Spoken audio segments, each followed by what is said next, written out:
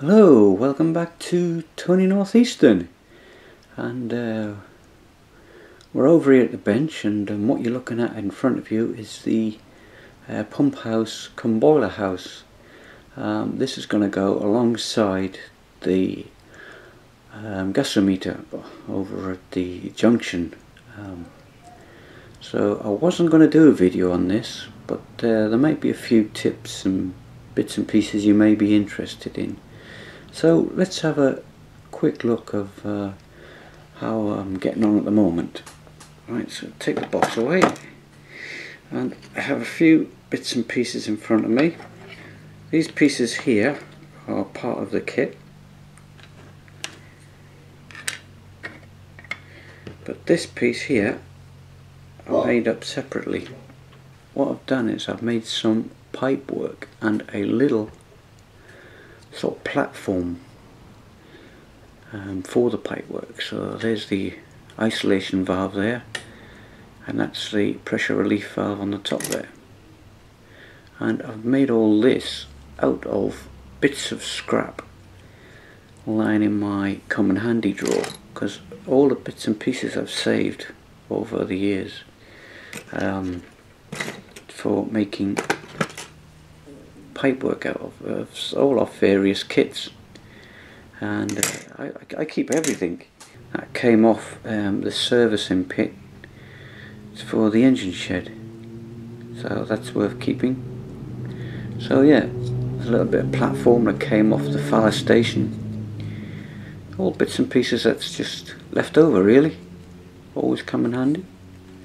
And then that, when it's finished, will just go alongside boiler hut, so the tube and pipework goes into the boiler hut, and then from then on it would go to the gas meter. So that's where we are at the moment. I've already pre-made the chimney, stuck it to its stone base. Obviously this is the actual boiler house itself. I'm not going to use the base that it comes on, because what I'm going to do, I'm going to make up a stone cobblestone base and stick all the items together on one base, because that base isn't big enough to take the support and pipe work. So that's what I'm going to do for there. These are the instructions. You just get the one diagram on that side, and then on this side you get the complete list of how you put it together step by step, even in painting instructions. So what I'll do now is I'll continue a bit more. Okay, as you can see, I'm setting up the stone base as a kind of an L shape, using the Will's Scenic materials pack. These are granite sets. What I'm going to do is place all these on, all these bits and pieces, so that would sit there, and then the boiler house would sit just about there, and the chimney will go on the back just about there. There's another outhouse building which will go in this area here. So I think if I can get it all on there, even if I just move things around slightly. So the next thing to do, remove them. That is to notch that piece out there, and then glue this piece to that bit. Then it gives it a more solid base. So I shall do that just by using a craft knife. Cuts ever so easy, this stuff.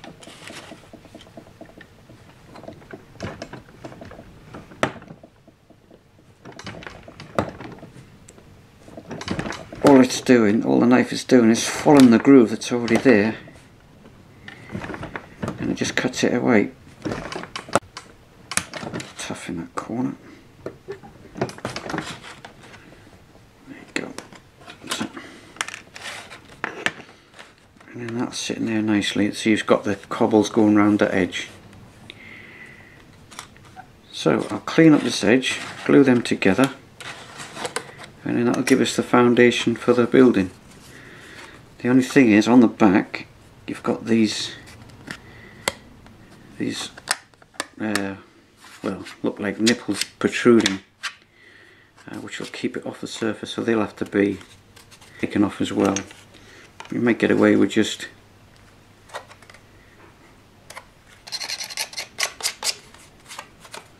and just give them a little bit of sandpaper afterwards. So I'll clean up these edges, glue it together, and we'll see where we go from there. Okay, as you can see, I've trimmed it down a little bit to suit the space on the layout. I've put the hole in ready for the LEDs. Now the most important thing when you're sticking edge to edge plastic card together is put a piece of glue on both edges and just let it sort of melt in for 30 seconds or so, and then push the two edges together and you see the glue come up, and you basically, you can hardly see the joint. Okay, and I've done the same with the curbstones on the edge of there. Just push it together and you can actually see the plastic melting. Yeah, I've only just done that bit. Right, so that's the space, that's the wall there, and that's where the road is. So there's just enough room between that edge and the paving on the layout just to get a brick wall in. There's two basic layouts of the buildings with the kit. I was going to go for that one, but now I've opted for that one because I haven't got the space to put the outer building at the back due to the paving and the wall there, so I've left enough space to put a wall in there. Next thing is to start laying the buildings on there. That's the base of the pumping house. That's my pipe work coming away from the pumping house.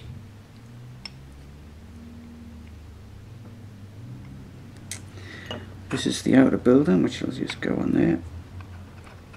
It just fits. And the chimney, which will go there. So that's how I'm going to set it out. And then that's the main pumping house, which is going to sit on there. Right, and that's how it's going to look on the layout. Right, as you can see, I have now glued most of the components to the base in preparation for painting, and the shape works out quite well for where it's going to go. You'll see that when I come to finish it. The job I'm going to paint is all this sandstone along this edge, all along here, all around there, so, and around the base of the chimney. So that's the first job I'm going to do, and the two colours I'm going to use to get the sandstone effect is Humbrol Matte 74 and Humbrol Matte 33. Well, I think it's 1:4, and it gives you this kind of effect. I'll show you on the station here. It gives you that kind of sandstone effect. So that's what I'm trying to achieve. Mind you, that's been weathered, so okay. So I use an old yogurt pot. Whenever you're mixing paints, you always put the light colour in first and then just add the dark colour to suit. Like I say, it's just a tiny bit of black, and just mix that in and it'll go a sandy stone colour. There you go, go in that colour. That's what I'm looking for. hopefully I've got enough to do this job. And just brush it on.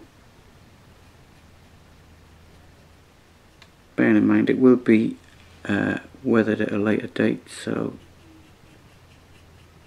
right, I shall continue with this and then show you when it's completed. Right, as you can see, I have done all the sandstone now. It does look a bit squeaky clean, and I've also done the pipe work there. I've just painted it matte black, so that's that little job done. Another thing I've done, I've added a hole there for a lamppost, because once this is finished there'll be barrels and other bits of stuff, and it'll be nice to have this little yard lit up as well. The floor you get with the kit, and it's just a piece of cardboard folded up.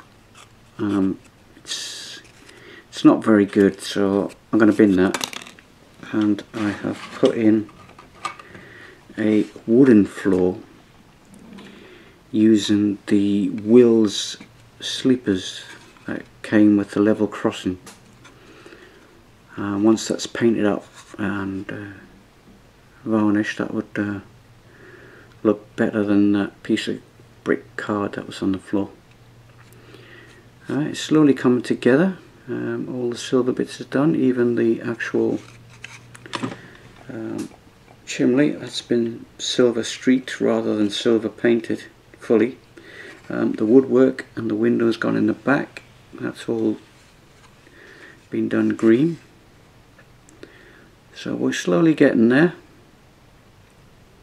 I've left a little hole there for the LEDs.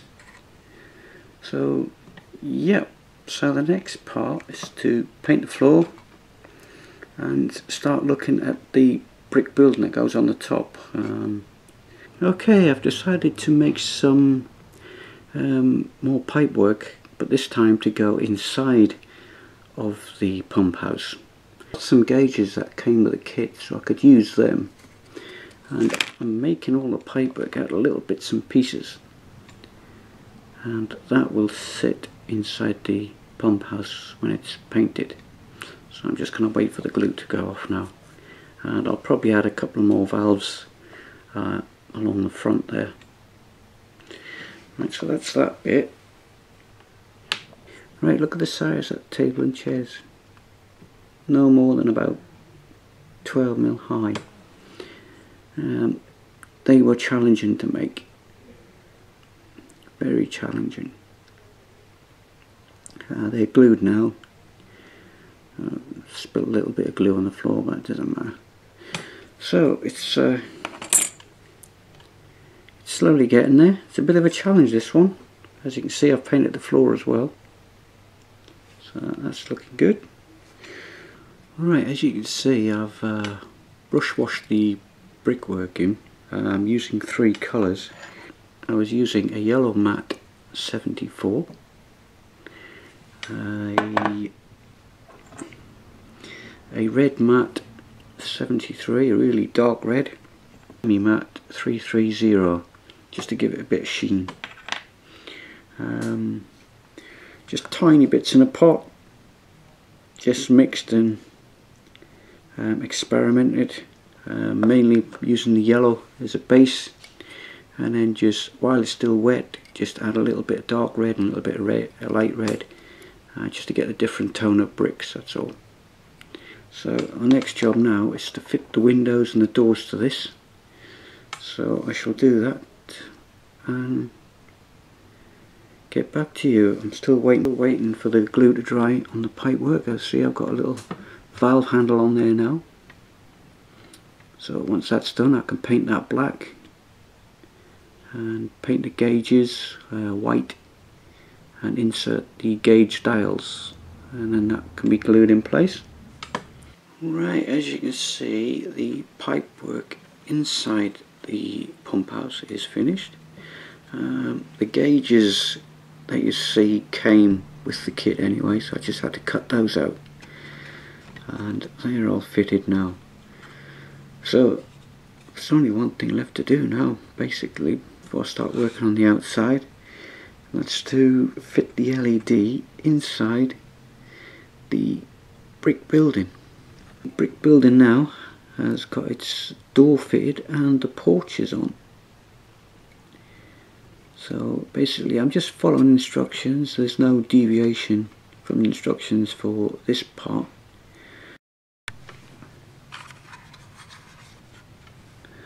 Okay, as you can see, the building is now glued onto the stone base. The skylight on now, and the roof on the small side outbuilding. Right, the LED works in this one. Just a quick check to be sure. There it is, it's come on. You can see the little table, the chairs, and the control cabinet, and the guy standing there. Right, so that works. I'm happy with that now. Right, so basically it's just finishing off the kit now. Right, okay, as you can see, the kit is finished. All the painting's done.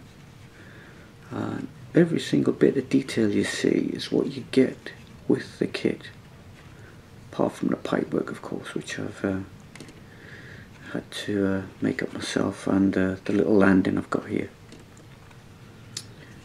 But yeah, it's a fantastic kit. It's a bit fiddly. There's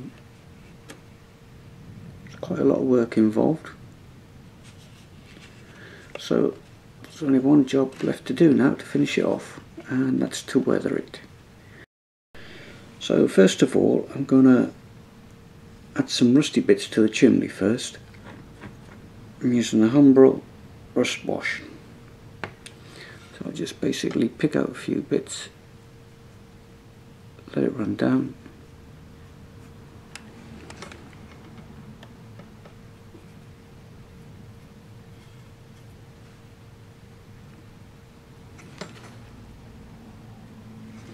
Before it settles, just get a cotton bud and just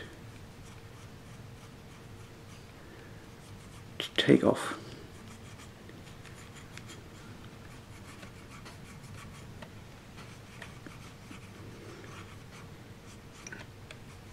Take off as much as you want, but I just want to just have a little bit of rust on there, not over the top, just where it's been running down. I'm even just putting a little few markers on the top there, look, and just wave it off again. Next one is the dark green.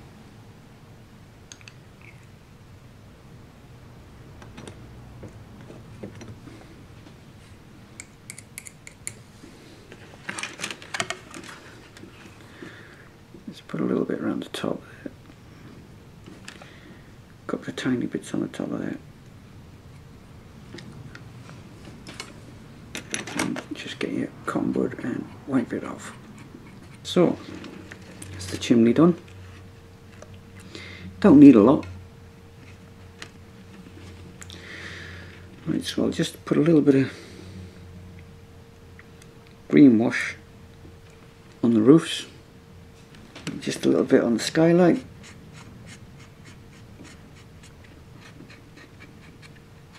maybe just a little bit where the lid flashing is.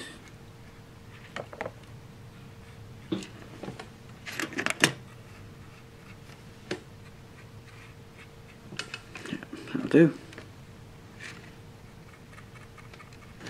See, just a little bit along there.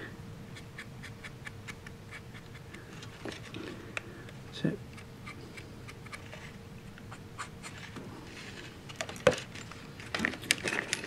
And a little bit along that lid flashing along the back.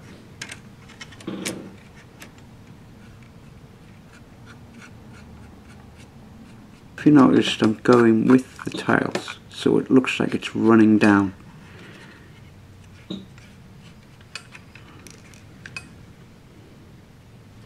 It's just very subtle. Now I'm going to do the stonework all the way around. I'm using a slightly bigger brush this time, and I'm using dark grey. and just want to try and take as much off of the brush as possible. Maybe dab it on a bit of kitchen towel and just gently take the edges and the corners.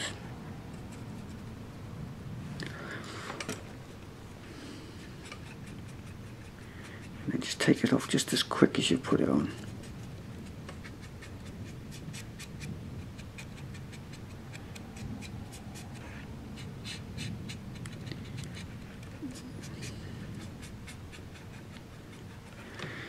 See, just don't need a lot. Don't need a lot at all. There you go. Right, shall I continue with the grey and then we'll see what happens next. Okay, I have now done the cobbles with the dark grey all round, and look at the transformation. Right, but we're not finished yet, because where these dark areas are, in the corners, around the steps, up against the wall, right in the crevices, we need to go back to the dark green. So you've got like a mouldy effect in the corners. You can be a little bit generous with the dark green, just get it right in there. So you only need it in the dark crevices, up against the walls.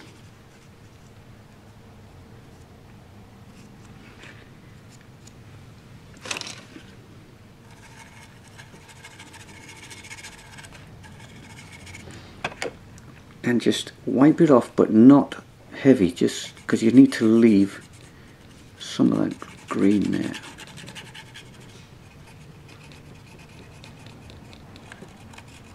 Like so. Don't know if you can see that very well, but you've just left enough green in there to give it the mouldy look. Alright, so I'll finish off now and we'll see it completed.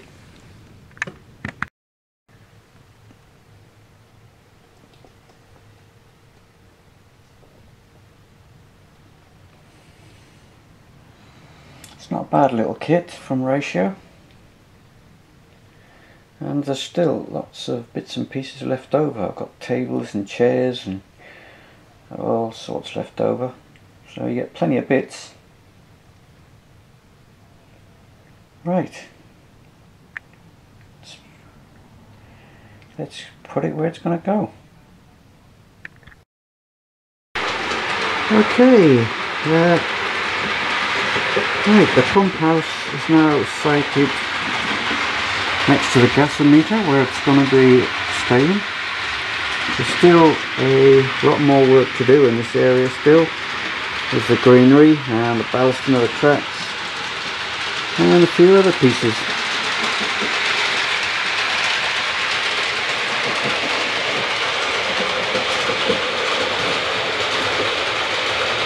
So I hope you've enjoyed what you've seen, and we'll see you again next time. Thanks for watching. Bye.